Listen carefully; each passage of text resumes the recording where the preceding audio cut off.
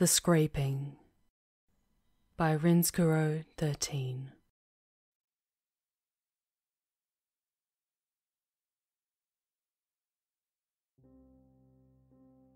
Three weeks ago, my wife Jen woke me up in the middle of the night and told me our 6-year-old daughter Alice wouldn't stop crying and screaming. Hearing the said extremely violent racket crashing away downstairs, I asked Jen if she knew why. She said Alice complained that she felt a severe pain in her head. Apparently the pain was so bad, she chucked things around the house and broke a window.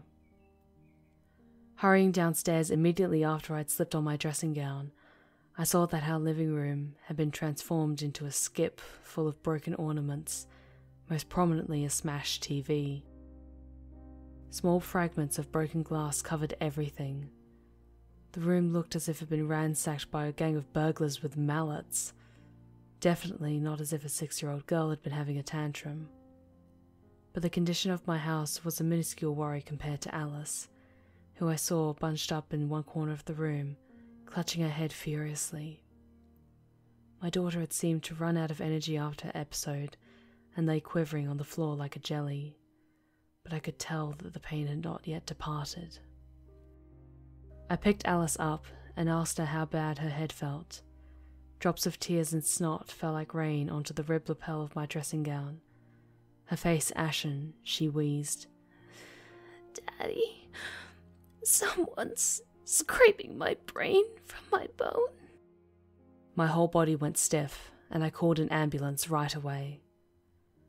The paramedics arrived around 5 minutes later, and had they not seen the shattered glass spilling from the window frame into the front yard, they would never have believed my story.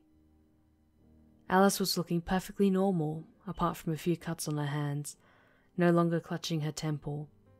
Her usual obedient, quiet mannerisms resumed.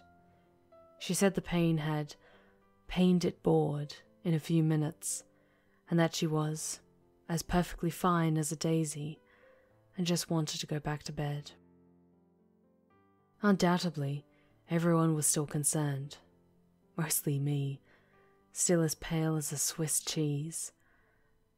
"Daddy, someone's scraping my brain from my bone?" Jen, I, and the paramedics all apprehensively insisted she was taken quickly to the hospital and given a checkup, and at least get her wounds dressed.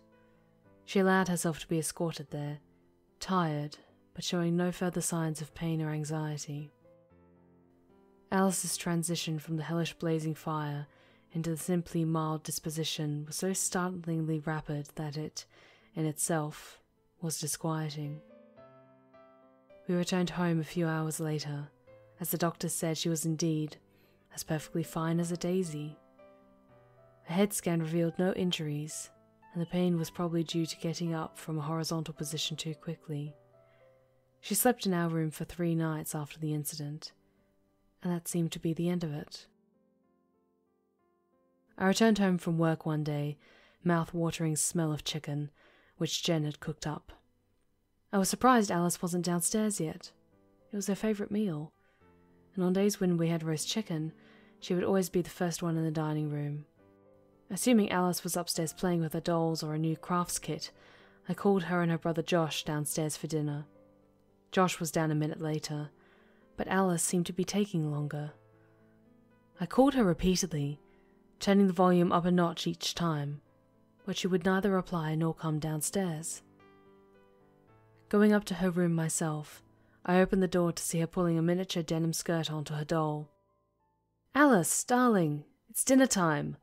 Quick, go downstairs now." "Alice, come downstairs." She blatantly shunned me. Stepping into the room, I yelled at her and asked why she was ignoring my calls. "Why are you shouting?" she asked, looking at me felinely, like a startled cat. Surprised, I answered, "Because you're not coming downstairs to eat." "You never called me." "I called you lots of times, loudly as well. Josh heard me, and his room is further from the staircase than yours. And I thought you liked chicken. Didn't you smell the nice aroma?" "No, I didn't hear you either. You could have said it louder. Plus, Josh didn't tell me." In an annoyed manner, she brushed past me and went downstairs. She should have at least heard Josh's footsteps. Could have sworn I'd bellowed dinner time in my loudest possible voice. She'd had an argument with her mother, or a bad day at school, maybe. She was obviously irritating me on purpose. Attention-seeking?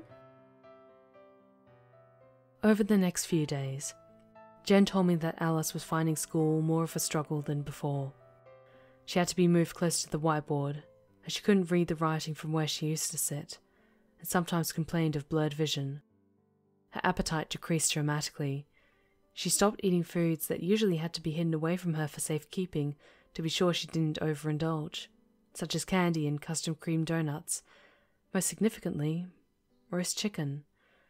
Jen suggested she was just tired, because she also skipped swimming and dance, activities she used to enjoy. Then just last week, after I came home from work, I noticed Alice wasn't downstairs. I decided to try calling her name, wondering whether she would decide to ignore me once more. This time she came down after a minute. I asked her why she decided to ignore me the last time I called her. "Did you?" she asked. It turned out she actually hadn't heard me this time either. With two mischievous kids to deal with all the time, I had become a pro when it came to spotting a fib. But it seemed too real for that. Perhaps she was really going deaf, or we were all living in another universe. It was Josh who had prompted Alice to go downstairs after hearing me call her. Furthermore, he said that even though he was in her room, she kept on telling him to get closer because she couldn't hear what he was saying. After a concerning discussion with Jen, who had also been noticing similar problems, we've both decided we would take Alice for a sight and hearing checkup in the morning. During the night, I heard quiet noises around the house, such as knocking and clicking, or the occasional creak of a door hinge. At first I dismissed them, but after hearing the sound of distinct footsteps outside my room, I started to become concerned. I got up to see if all the windows in our room were closed, and they were. Marginally bewildered, went out to see who was walking around the house. Beams of bright yellow light escaped the edges around the door of Alice's room. "What are you doing up so late, Alice?" A strange metallic smell caught my attention before I even approached the room. A horrific sight greeted my eyes as I opened the door, and I instantly recoiled in shock and terror. Alice's face was in an unrecognizable state. Blood covered her head and clothes, and there were blonde hairs everywhere. Her lips were missing, exposing her teeth, which were also covered in red, and there were patches of clearly exposed flesh along her left arm. Her finger was almost completely stripped of flesh, and solid bone protruded out of it.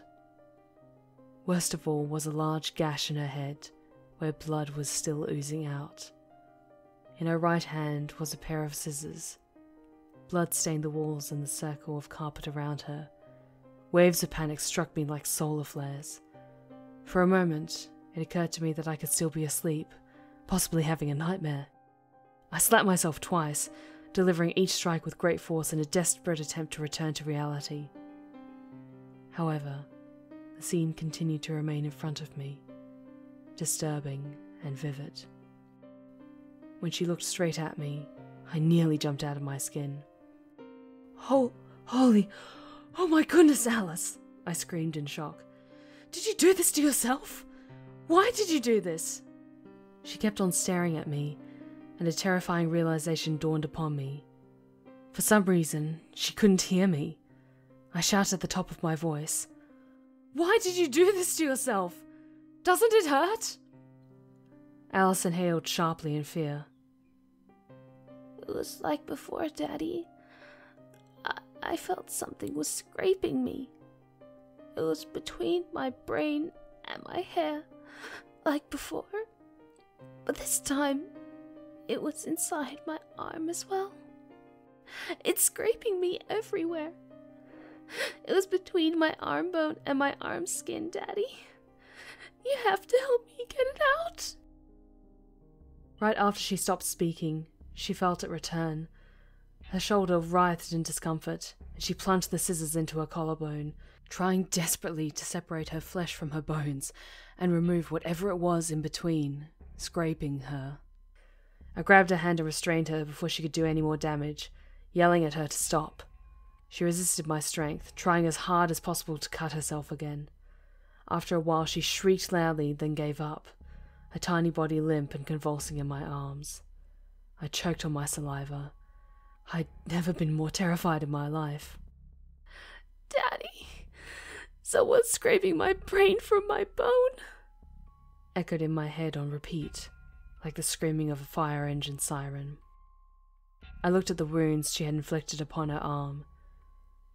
Suddenly, I noticed several tiny moving strands, no more than 3 millimeters long, each slithering and slipping in the blood. I squinted, questioning my eyesight, then reflexively recoiled in disgust as a larger brown strand, the size of my pinky, emerged from beneath the open wound in her elbow. This made Alice shriek in pain, and she clenched her fists tight. The worm had a dark brown back and a lighter, cream-coloured belly like a slug. It advanced by dragging itself forward, using its tiny pincers to cling onto skin in front of it. Its body was composed of tiny rings, which expanded and contracted as it moved, creating compressions and refractions, like a slinky. They came in various sizes.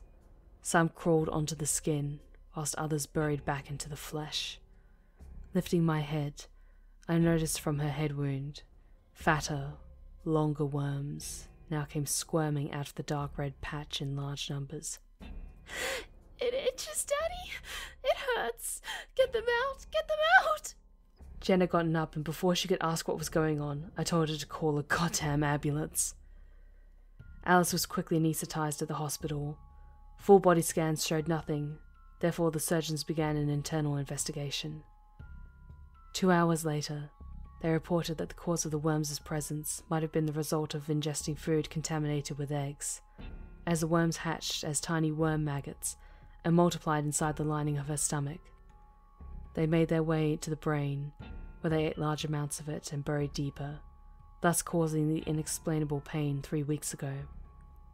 But it stopped quickly, because the maggots had significantly weakened the sense receptors in the brain, making Alice almost immune to pain, and with this, her sight, smell, hearing, and the general performance of her sense organs also deteriorated. Then, they multiplied further and infested other parts of her body, eating away at her flesh. How and when did Alice ingest those eggs? At school? Perhaps it was our fault.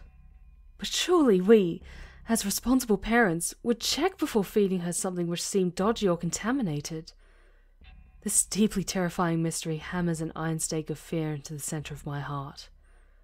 The possibility that we did this to our own child is unbearable to think about. Moreover, it causes me great consternation that the species of this vile, ominous creature, which has left us in the dark screaming for answers, is still yet unknown. Testing is currently being carried out. What if they weren't something mankind has ever been exposed to before? Alice is undergoing surgery. We're told the extent of damage to her brain is severe. Jen and I are both shattered, weeping with trepidation, wishing we'd done something earlier. Josh is silently staring at the floor, wide-eyed in horror, perhaps wondering whether he'd had a lucky escape himself from something lurking in our home cooking. As of now, there seems to be little hope left, but we are still holding on. Still praying that by some miracle, our baby will return from the operating theatre alive.